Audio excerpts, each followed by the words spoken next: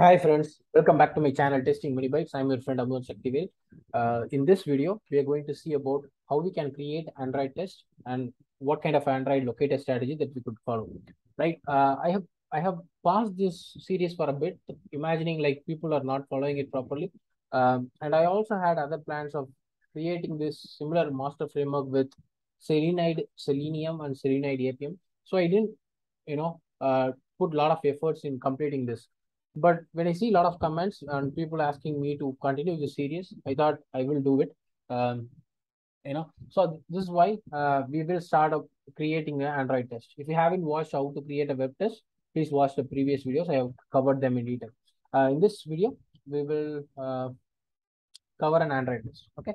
So the application that I'm going to take is API demos, like the Android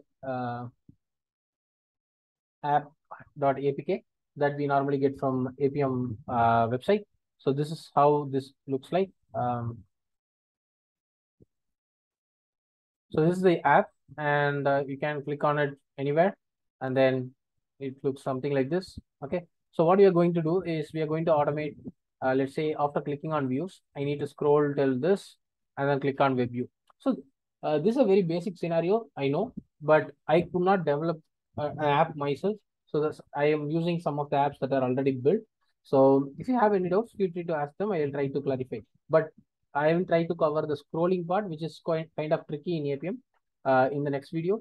So if you have any specific questions or any specific you know scenario that you want to automate, please let me know. Okay. So good. So now we are going to click on that and we are going to scroll here and then check web view is present or whatever. Or we want to click on web view and then we want to go here and do something here. Okay, whatever. So the first step is um, let's go here. Previously, we have just pages. What I did is I created a folder called web and then moved everything related to web inside this. And I created a folder called mobile and I created a few classes to save some time. For example, so this is the mobile homepage. So maybe I'll a bit. So now I hope it will be clear. So I have created mobile homepage to indicate this is mobile because we also have a homepage in web. Um, yeah, so if you notice, so this is what I'm treating it as a home page. In the home page, first I want to click on views.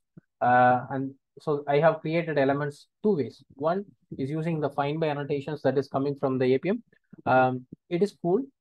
It looks much readable. But the problem with this one is, when you try to scroll with mobile element in hand, there is not much you can do. Like, the scrolling will be a little fakey. And then if you are testing an apps built using Flutter or Ionic or some apps that are not natively built, then you will face stale element reference exception as well. So it is better to avoid using this. Again, the another problem is you cannot use dynamic locators. You have to initialize your page factory. There is a lot of complexity involved, but still you can use them if you want. But in my case, I'm not going to use this, so let me remove it. Okay. So now I want to find a locator for Android. So what we normally do is we use APM inspector, and then when you try to click on anything, it gives you the the accessibility ID. If you have the accessibility ID, that is the best way to find an element, or you can use XPaths or other locating strategies like you wish. But in this case, there is accessibility ID, and then I am using mobile by dot accessibility.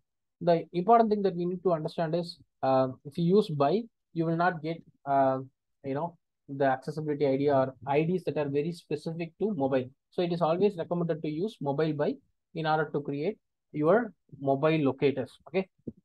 So I'm using accessibility ID and then accessibility ID of views. So it will find it.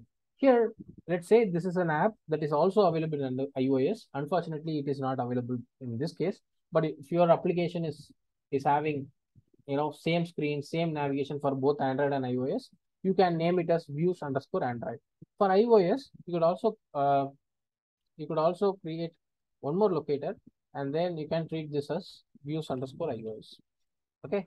So now here it can be anything. Like you can use XPath to find this. Okay, maybe it uses some kind of XPath, something like this. Okay, name, uh, star at the rate name equal to views, whatever.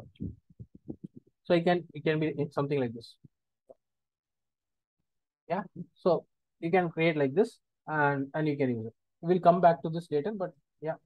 So first we'll try to make sure this is working. So I found this, and then I already have created wait and click method. So which is like driver.find element, by whatever the by that we pass, and then we use click, right? So I'm not separating the APM utils and Selenium utils here because they are all using by locators. That is also one more advantage. Like you can directly operate on by element. So even this mobile by class, whatever the method that you call inside this by class, they are all going to return you. If you notice, they are all going to return you by class. Okay, any locating strategy that you use is going to return you by. So it's going to make your life much easy. Okay, so now I'm going to wait and click this element, and then it's going to return me mobile sweep page. Again, mobile sweep page, you can also use something like this, but we already decided we are not going to use page factory. And here I'm using dynamic locator strategy because you notice all the elements here, they all will have same accessibility ID. Like, their accessibility ID is their text itself. Okay, if we open this, it go anywhere. Accessibility ID is exactly the text itself. Okay, switches, it's exactly the text. Okay, so in this case, instead of creating 100 elements, you can create a dynamic element, something like %s. Okay, so this is, I'm naming it as view screen element, and I'm doing string.format. Whatever the string that I have, replace the %yes with the name that I pass. So if I go to my test, I say click view screen element and then web view, which means it has to click on web view. So the web view is actually down here. So it will obviously fail. Let's see how it fails. And also one more thing that I want to give is, let's say we are naming our web pages as pages, but these are actually not pages. They are actually screens, right? Technically, if you want to distinguish between them. So it's obviously good if you want to rename this to mobile home screen. Instead of that, if we can denote them by screen, you can call it screen. Home screen is better than mobile home page. Okay, and then you can go here. You can also rename this to get home screen, instance, right? And yeah, like navigate to view space can be renamed to navigate to view screen. So this, you can separate them. In web we call it as pages. In mobile we call it as screens. Like there is no wrong, but it's much better to do this way. Okay, people can understand, like coding really well. You care about clean coding and the naming conventions. Okay, so view screen is now pretty cool, right? Let's go here. Now, if you notice, get home screen instance, navigate to view screen, and then I'm doing this. So let's try to run it and then see what's happening. So I have my APM server running. I have device ready. Let's see.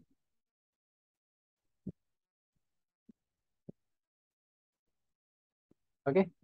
So I clicked on that first element, but it's not clicking on the web view because it is not obviously in the screen. Okay, we need to scroll to click it. Okay. Another one important thing that we need to notice is, when we launch the Android driver, if you don't give Android driver here, and if you are generally using the remote WebDriver implementation, okay, in these cases, the same test will fail.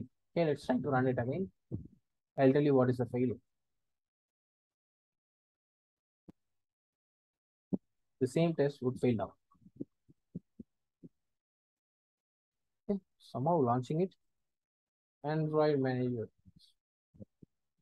So if you notice, it is telling you are trying to do something, but it is not impossible to find something. What is saying? You are trying to use remote WebDriver class, okay, that doesn't implement the find by accessibility ID, because this find by accessibility ID is actually present in Android driver, right? So it is not related to remote WebDriver. So make sure that you use Android driver and then the Android. So you can also give the generic so that it doesn't show any warnings. So now this code will work. Okay, whenever you are using, okay, whenever, sorry guys. So whenever you are using MobileBy, always make sure that you are creating an instance of Android driver. Let's say you are running your test on Browser Stack or Sauce Labs or any clouds, they would have handled it internally. Otherwise, it's much better that when you create the instance, you always make sure that you are creating it right. Okay. Now, now we understood this is a failure and we fixed it. Now, uh, let's go here and let's solve one more problem. That is, we are trying to handle iOS also, right? That's how our apps are. We need to test it on both Android and iOS. In this case, it's much simpler to create your iOS locator like this, and then this wait and click you can overload. Okay.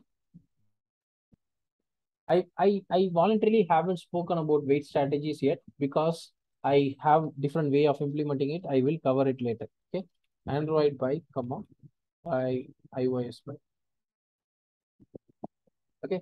So we are passing 2 bytes. Okay. Now we need to know which of them, whether the test running is Android or iOS. Based on that, it has to automatically pick it. Okay.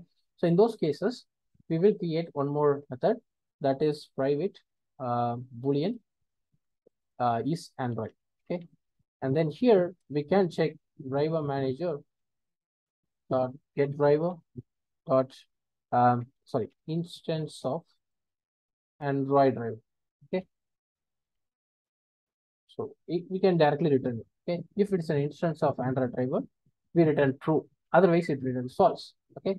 Now, so we can distinguish here. Or we can create one more method. Private void. Oh, sorry. Uh, get by based on mobile platform. So I give you 2 bytes, okay? You give me the by that is relevant for the test. So that is if I pass Android by of by type, obviously, and then the iOS by, and then it's going to do something for me. It's going to return, it's going to check is Android. Okay, if it will check if it is Android. If it is Android, it's going to return Android by, else it's going to return iOS by 2. Okay, so it's much easy to operate this way, right? So now let's go here and then let's put it here. Get by based on platform, or you can also put it here and then Android by comma iOS by. Once you get the by here, and then you can buy based on platform, and then you can say buy based on platform. You go here, uh, yeah. So it should work. What is saying? Non-static method. Okay. So the problem is we created this not static, so it has to be static, obviously. So yeah, everything looks fine. So this will handle your stuff. Okay. If I go to the home screen now, you find whatever you want. Instead of this, you call views underscore iOS. That's it. So first it will try to find whether it is an Android by or iOS by based on the test, and then it will use either this or this, and then it works automatically. Suppose for in this case, we are running the Android test. So let's make sure this is working. Okay. We go here, it should launch the app and it should click on views, right? Yeah. So now the scrolling part alone, we will implement in the next video. I will see you guys in another great video. I will push all this code to the GitHub. So you all guys have a good day. Bye-bye.